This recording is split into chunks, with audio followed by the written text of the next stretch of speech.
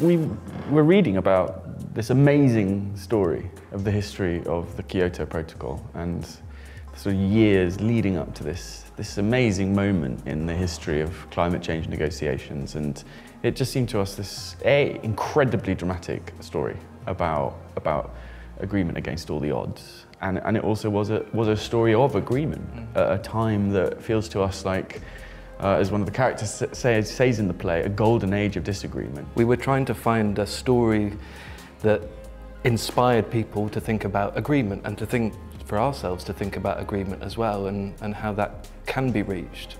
I also think stories about climate change are often very difficult to connect to. They're often, very, understandably fatalistic. They're scary.